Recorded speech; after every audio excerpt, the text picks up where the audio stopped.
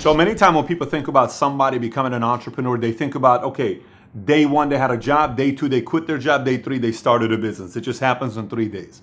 But it doesn't happen that way. Most people started their business being part-time, or they had a transitional phase into going full-time. This isn't everybody, but this is a lot of people. I think about when I interviewed Steve Wozniak, co-founder of Apple, when him and Steve Jobs started a company together, and I'm asking him a question. I said, how was it when you guys started a job? He says, I had a job. We were both working, whether it was Atari or Toshiba. We had a job, and then 6 months later, when I noticed that people want to buy the product of Macintosh and our computers, then I quit my job and I went full-time because I didn't have benefits, et cetera, and then we started Apple. So there is that idea to know that a lot of people start part-time, and then the key is to know when to go full-time. So today I want to talk to you about 7 items to be thinking about when going full-time as an entrepreneur, and some of these have to do with each other, some of them are complete separate, but it's 7 things to be thinking about when somebody calls me or asks me questions. Pat, you know, I'm afraid. Should I go? Am I ready? When am I fully ready?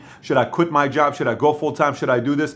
By the time I'm done with this video is for the people that are thinking about, am I ready to go full-time or not? And if yes, what day should I put for me to go full-time and become a full-time entrepreneur? So let me get right into it. To me, I remember when I went full-time, the first thing I had to know was this. Here's the first thing I had to know. I had to know that whatever product you are selling as an entrepreneur, you have a track record of selling that product. Okay, for example, if somebody wants to become a real estate agent, hypothetically, if you've never sold a single real estate property and you're going full-time the next day and you have nothing in place, nothing in savings, nothing in store, you're just going to go full-time the next day, but you've never sold and you're thinking your family, everyone's going to buy from you, it's a bad idea. That's a bad idea. Now, does it work every once in a while? Yes, but it's not a best idea for somebody to go full-time right off the bat. I was selling investment products and insurance, 401k IRA is what I was selling. And I had to know, Patrick, do you know how to sell these products? The moment I knew how to sell that product, and the number I like is 50 sales, but 50 sales is not in every business. In real estate, 50 sales, maybe you've sold 6 different homes or you've sold 10 different homes. Then you may be ready to do that. If you've sold 6 homes, depending on the type of a market you're in and sales you're in, it could be a $60,000 payday, it could be a $100,000 payday. If you're in an Arkansas market with $60,000 homes, it may be a $15,000 payday. So it's all relative on where you're at, but I want to be able to know that I have a track record of selling that product and making money selling that product, and not a one-off success story or 2. Multiple success story depending on the industry you're a part of. The next thing is on when you're ready to go full-time is this. Say I have a job and I'm making $8,000 a month, hypothetically. And my business, I want to go full-time on my business. My business is only paying me $1,100 a month. The last 3 months, I made $1,100. And by the way, never go full-time on one big month. Always, I like the way I gauge my income is I take my 6-month income on whatever it is I make on my business every month, and I take the lowest number of the 6 months. That's my real income. Hypothetically, if month 1 I made $6,000, month 2 I made $1,500, month 3 I made $3,000, month 4 I made $1,100, month 5 I made $800, and month 6 I made $7,000. My real income is $700. That's how I do my math. What is my bottom line number is $700. That's the number I'm going off of. So second point is to be able to have your income coming in from your business, cover your monthly expenses. So if your monthly expenses are $2,800 a month and your net income you're making based on it from your business is $3,000 a month, well, you're ready to go full time because it's been covering that. And generally, I like that to happen on a 3 to 6 month period before I go full time. The next one before going full time as an entrepreneur is having 6 months of expenses covered. Now, this depends on what type of a business you have. If you have an investor that comes in and they tell you, you know, my friend Robert Greene, who wrote the book 40 Laws of Power, he wanted to write a book called 40 Laws of Power, and he meets this investor in Europe and he says, look, I'll cover your expenses for 2 or 3 years, you go write this book. Well, if you got somebody that's willing to invest for you and cover you, then you have time. Then you can go full-time right now and make it happen. But what if you don't have an investor? What if nobody's willing to invest into your idea? Well, then you got to have 6 months of your expenses covered before you go full-time. So if your expenses are $6,000 a month, you got $36,000 a month. You got, 6 months to get your business to a level where you're making that $6,000 a month and you got to get to work. Every single day counts, every single cell counts, every single appointment counts, every single call counts, every single minute counts, because that number is you're tapping into 36, 35, 34, 33, 32, 31, 30. You got to make sure you make that money by the time that 36 goes to zero. Point number 4 on going full-time. If you're single, you know, you got to talk to your family, but very rarely parents understand when their kids go full-time or they become entrepreneurs. And they're really not supposed to, unless if they've been entrepreneurs before. You got to understand that your parents, you know, if you've been a kid for 18 years to a parent, you're a kid for 18 years. And they think you're going to be a kid forever, right? But parents believe in their kids and they love their kids, but they don't want to necessarily see them go through a failure. So you got to go earn their respect that you can become an entrepreneur. You know, my mom doesn't believe in me and my dad doesn't believe in me. That happens a lot. Well, you've just been a kid longer than you've been an adult in their lives. You got to go earn that respect from them. And when you do that, it's, oh, wow, we never knew you could do it. Good job for you. Now you're an entrepreneur. But you got to make sure you have that conversation. If you're married, you're watching this, you got a family and kids, you're not single. Somebody's single saying, I don't care, I can go full-time today. You can. I did. I went full-time at a young age. Lost, failed miserably, and it was okay. I was in that $49,000. I lost every single thing. Credit card debt, I mean, it was terrible. But I didn't have kids. I didn't have a responsibility. I didn't have, you know, a wife or somebody that was relying on me. If you're married with kids watching this, it is very important for you to have this conversation with your partner and your spouse before going full-time, because you got to feed kids, family, all that stuff. If you don't have the savings, if they know that you have the savings, if they're willing to support you with the savings, then you can go do it. One of the good stories I recently saw was from Kevin Hart. Kevin Hart goes to his mom and says, Mom, I want to be an actor. I want to be a comedian. And his mom says, you're out of your mind. He says, Mom, I'm telling you, I want to be a comedian. I can do this. His mom says, you're out of your mind. Says, Mom, please, I want to do this. Finally, his mom says this to Kevin Hart.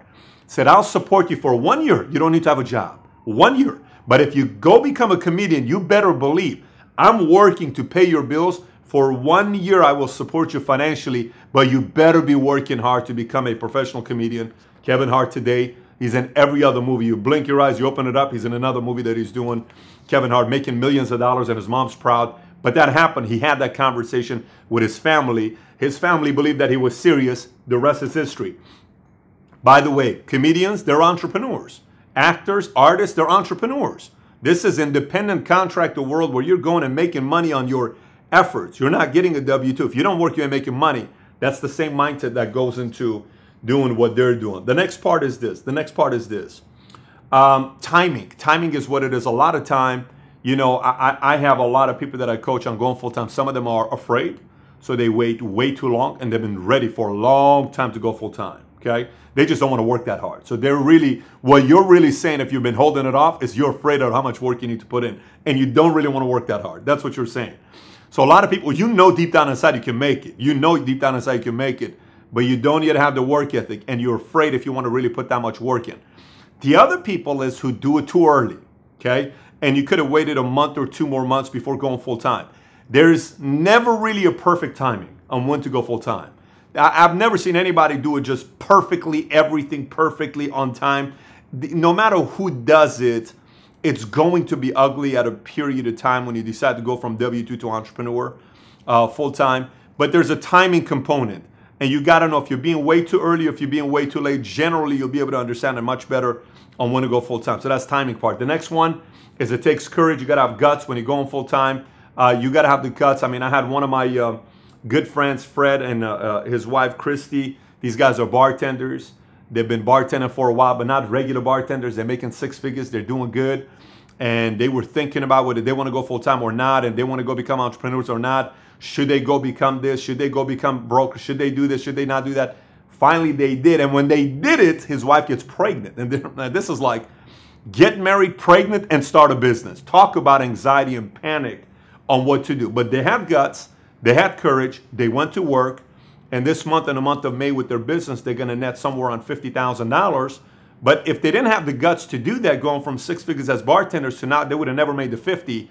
But it was never really perfect timing for them. They just had the guts to do it. That's why they are where they are right now. The last one I'll talk to you about is similar to what I said, talking to a loved one, is sitting down and letting your family know what's going to happen with scheduling moving forward. Let me explain what I mean on what's going to happen with scheduling going forward. You know, a lot of times if you're married, again, if you're married and you got kids and you got family, if you don't sit down and tell your family what to expect when you become an entrepreneur, your spouse, your husband, your wife, your family may expect you to be coming home at 5 o'clock like you did with your job. They may be expecting you to come home at 6 o'clock like you did at your job. That's not how it's going to be when you're an entrepreneur. Your family you need to get the buy-in of your family on the type of a schedule you're going to have the moment you become an entrepreneur. They need to understand that this is not a 9 to 5. You're going to be working double time. You know, there is no 9 to 5 as an entrepreneur. You're morning early, 7 o'clock, and you're going to have 10 o'clock nights, sometimes 11, 12 o'clock, but you can have Sundays with your family. And I'm a 6-day-a-week type of a guy myself. Now we have a blast, we travel, we do all that other stuff, but there needs to be that conversation taking place with family to know what to expect when you're going full-time with the business. Because in reality, what is the real reality part of becoming an entrepreneur? Think about it. So ask that question. Why do you want to go become an entrepreneur? Why? Freedom, lifestyle, control, building something, legacy, being part of something very big, solving a problem, solving a bigger problem, find a way of doing it better, financial freedom, victories. You know, all that comes together. But all of that stuff is what everybody wants. You know, going through that process, like the whole process of making a sausage may taste very good, but the process is as nasty as possible. Very few people want to go through that process. If you do it right as an entrepreneur and make your transition from part-time to full-time following these 7 points that we got here, it'll make for a better transition of going full-time.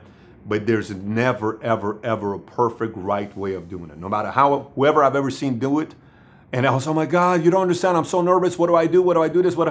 As long as you know how to put your head down and work your butt off and know how to sell your product and figure out ways to make money with the product that you have, and you're getting better, things ought to pretty much work out in your favor if you do that. Anyways, if you got any questions about going full-time, comment on the bottom. If you haven't subscribed to this channel, please be sure to do so. Subscribe to the channel here.